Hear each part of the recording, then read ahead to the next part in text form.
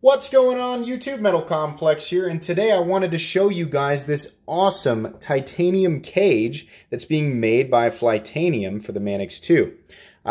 Here's a look at the old plastic cage, and if you're like me, this is one of the only things that bothers you about the Manix 2. The fact that you have a flimsy, and you can see there, the flex in that, if I can get it to focus, the flex in that plastic cage is a little bothersome. I love the Manix 2, absolutely. The only thing that was holding me back from calling it absolutely perfect was the fact that the cage was plastic, and this is something that has bothered people for a long time.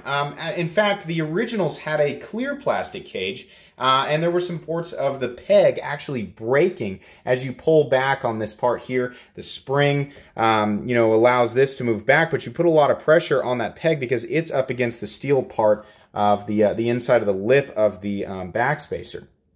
And there were reports of it breaking, and so Spyderco moved to a stronger, more durable black plastic, but there were still a lot of calls for a steel or titanium cage, or something that was just stronger. I think people would have even accepted aluminum, just something that was stronger and metal to give people the feeling of, a more durable knife, which I think the Manix 2 was really designed to be. The Manix 2 is definitely going to see more pocket time now that that is the case. You can pick these up from Flytanium for about 40 bucks right now at the time of this video. If you're watching it way in the future, I have a feeling these are going to become super popular and they're going to sell out really quick. But 40 bucks for the titanium one. There's also a copper one and a brass one. Any of them will work just fine. Just so you know, I did actually record myself taking the Manix 2 apart and installing this. But it was so bumpy and such a pain to take the Manix 2 apart, I decided not to show it. The other problem was I kept taking the knife off camera, and there was a lot of me just like messing around with the Manix 2 off camera. So what I'm actually gonna do, because I'm sure you guys are like, what? Show yourself installing it. I am, but I also ordered some custom scales for the Manix 2, different than the Flytanium copper scales that are being shown here. The truth is I love the Flytanium copper scales. They fit perfectly. They look really nice. But they make this knife weigh 8 ounces, I think. I can't remember. It's really heavy. The knife is already a little off balance, being a little butt heavy with the... This is a version where the liners are not milled out. So there's a lot of weight in the butt already, and that's just with the G10 scales. Adding the copper scales made it so heavy, there's just no balance whatsoever. I mean, it is absolutely 100% butt heavy now. So I found some, originally I wanted some Flytanium titanium scales to match with my new cage, but I found some really awesome custom G10 scales that should be here before the weekend. And what I'm going to do is I'm going to record myself now, having gone through the horrible process of taking the Manix 2 apart.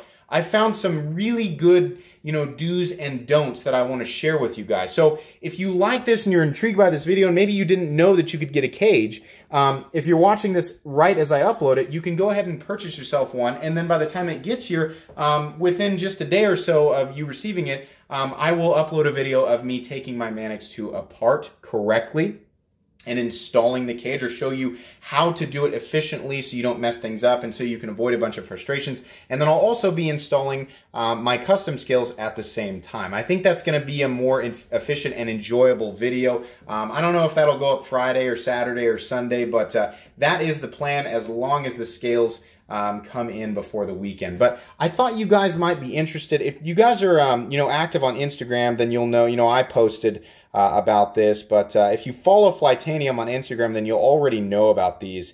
In my opinion, this is a must-have upgrade for your Manix. You don't necessarily have to upgrade, the scales or anything like that, but I think the titanium cage or a copper cage or a brass cage is just an amazing upgrade. And I no longer have to worry about that anymore. It's kind of the same feeling I have with the Omega springs on axis locks. I love axis locks, but I'm always worried, like, are those going to break? Because if they break, it makes your knife useless. Same with the cage. If your cage breaks, it makes it useless, With the titanium cage, there's no part of me that is worried about that at all. Excuse me, I'm going to put my phone real quick on airplane mode so that we can get back to the video.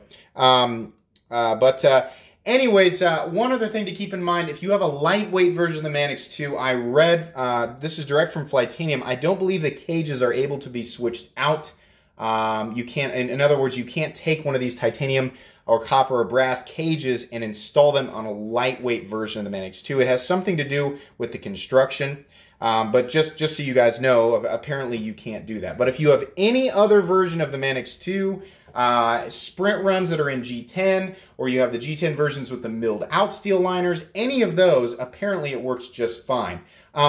As far as whether or not they'll fit in the Manix 2 XLs, I could be wrong, and somebody, all you have to do is look down in the comment section if this is in the future. Somebody will have corrected me if I'm wrong. I believe the cages are the exact same size between the Manix 2 XL and the regular Manix 2. So I believe these cages will work in the Manix 2 XLs. Again, before you rush off and buy one, just, double check, look down in my comment section, or check online to make sure that that is the case. I'm so overjoyed. A lot of you might remember back on Blade Forums a long time ago, somebody actually created some aftermarket titanium cages for the Manix 2. If I remember the thread correctly, his dad was a machinist, and he was like, hey, can you make this out of titanium? And he made like 10 of them, and Blade Forums went nuts, and there are a few people out there who have them, these original cages made by this guy, but apparently it was a lot of work, and he wasn't able to like mass produce them, and then he just dropped off the face of the earth. So whenever you search, because a lot of people have wondered, like, is there a titanium upgrade for the cage for this knife? People come across that thread and they read about it, and then they're like, well, great, where can I get my hands on one? And then you realize that the thread is like super old and you just couldn't do it. So Flytanium stepped in and did what I think a lot of people were really wanting for this knife. Considering the base price of the Manix 2 G10 is like, what, 110 bucks? A $40 upgrade or a $40 part for this knife, in my opinion, is well worth it. I mean, if you guys are wondering, the fitment is absolutely perfect. The action is flawless. This actually, for whatever reason, removed the stickiness that I had initially with the lock. It's absolutely machined to perfection. I mean, you can see even the symmetry on both sides is just perfect. It's a joy to feel because it actually does create a metallic feeling of solidity on the knife. It's an absolute upgrade from the plastic one. Now, that's not to say if you decide not to upgrade it, that your plastic one won't serve you just fine. I'm sure that it will. This one did just fine over time. It doesn't show any signs of wearing down or breaking. I've had this Manix 2 for, I don't know, as long as I've had the channel, so a year and a half, and I've been using it extensively, and I've never had an issue with the with that cage. But now that I don't have to worry about it at all, I'm very, very happy with it. I don't know that there's anything else I really can say about that other than that I absolutely recommend this. Like I said, watch out for the how-to video or the assembly video, because I'm going to do my best to create a kind of a step-by-step of the easiest way to take your Manix 2 apart and install this cage. It is absolutely a pain to take these things apart. Everything's spring-loaded, and if you guys don't know, that ball bearing is literally just sitting in there. It's being held in by the shape of the cage. There's kind of a spoon-shaped lip on one side of the cage, and the other side is open, but it's pressed up against the inside of the backspacer, which is what holds the ball in place.